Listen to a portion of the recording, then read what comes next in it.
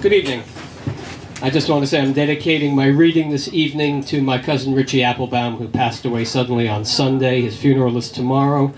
The first piece I'm reading is called The Death Penalty, and it has absolutely nothing to do with my cousin Richie. I wrote it last year. The Death Penalty. It's making its premiere here tonight. I love executions. I go to as many as I can. Thus far I've been to 3 via the electric chair, 11 by lethal injection, and 1, bless the great state of Utah, by firing squad. I'd love to witness a hanging, but I don't think there's any states that still do them. If you know otherwise, I'd be most obliged if you'd let me know. I get in because while there's always seats for journalists and families of the killer's victims, there's also a few for the general public, people like me who are really into these things. At this point, I don't even need to camp outside the night before or the day before to get a spot. The wardens all know me and leave my name at the gate. They take care of me, and I take care of them.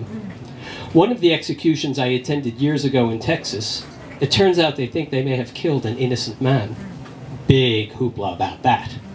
A commission was formed to look into it, and just before the report was to be released, the governor, who was then in the early primaries for his party's nomination for president, disbanded the commission, and the report was buried. Not my problem. There's an ultra-conservative member of the French Parliament who wants to reinstate the country's use of the guillotine. The last time they used it was in 1977, and in 1981 they changed their constitution to abolish capital punishment entirely. While I don't think he stands a snowball's chance in hell, I wish him every success. I mean, how awesome would that be? France brings it back, and I'm on the next flight over. On our honeymoon, my wife and I were in Tennessee, and I took her to see an execution by electric chair. She never went to another one with me because she found it to be too gruesome for her. But we're still married, and I still go, and she's okay with that. She's one fine woman. When the kids are older, I'm hoping to take them. The minimum age in some states is 21, 18 in others, and in Alabama, 16-year-olds can attend. I'm going to insist that they come to at least one. After that, it's up to them. I just want them to be exposed to it. And who knows, maybe it'll become something they want to share with their old man. Family execution vacations. I like that.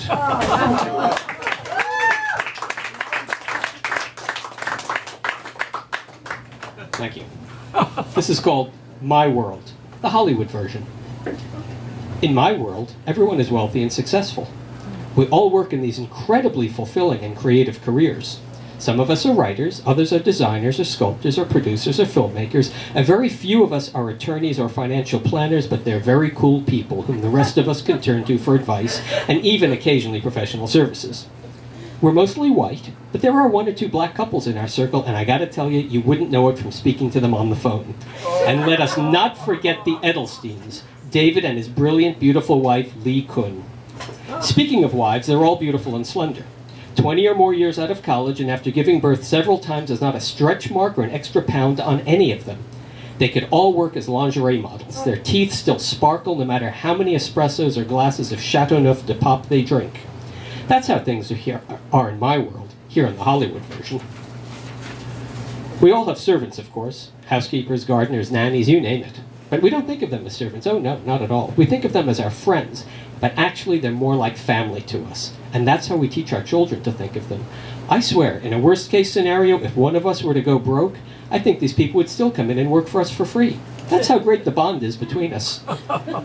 Because of the successful and creative natures of our careers, we rarely have to report to an office on a regular basis. We all have them, of course, and do drop in on them, but you also have lots of time for lengthy lunches at some of the best restaurants and extended rounds of golf during the week. And when one of us is facing a crisis of some sort, we're all there for that person. Perfect example. One husband from our group, who shall remain nameless, ran off with their 19-year-old Portuguese au pair. The wife was devastated, but we all rallied around her. It was the greatest tragedy any of us had ever had to deal with. And guess what? Within 1 year, she had established herself as a top-selling fashion designer whose lines regularly sell out in Paris and Milan. She's currently living with Fernand, Brazil's top soccer star. He is even wealthier, 15 years younger, and he absolutely adores her. He is a fine father to her 2 young children and keeps begging her to marry him. We're all hoping that she accepts. Anyway, that's how things are in my world, the Hollywood version. Wouldn't you want to live here?